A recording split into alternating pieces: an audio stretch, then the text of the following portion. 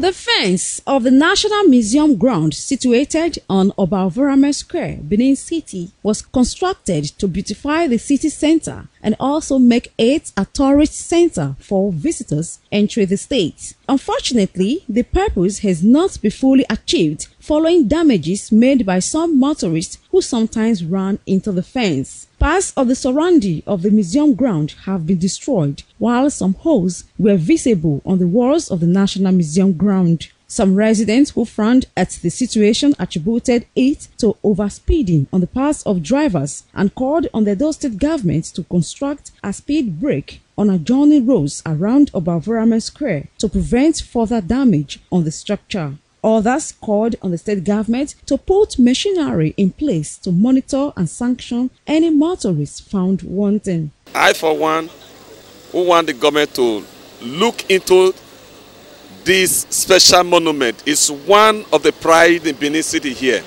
Coming to this ring road, looking at it, the functions, how it's well planned, is very, very nice. For some careless driver to come and destroy this thing is not good at all. All these things you see here, most of them they happen in the night.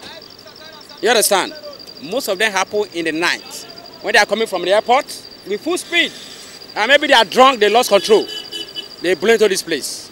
So what I want the government to do right now, they should put a brake from that Oba Palace, the other side. They should put a bomb. So getting to this place, at least they will slow down. Because most of the people coming from the airport road, they are the ones that run into this place. This is the center of Benin for anybody, a new person in town. This is the first. The most important is there that the first attraction matters a lot. They should mount people that should be guiding it, kind of. So if there's any cause of accident or something, they can easily hold the person. There are laws governing the use of this monument.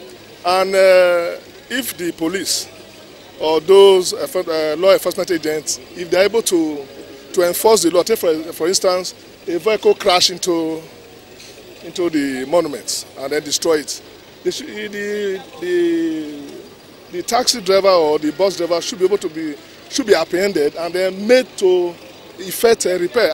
When contacted, the Edo State Commissioner for Information, Prince Kasim Afegwa, referred the new school to his art and culture counterpart, McDonald Obasuke, who was said to be away when the new school called at his office. Roseline Ebhoramen reporting.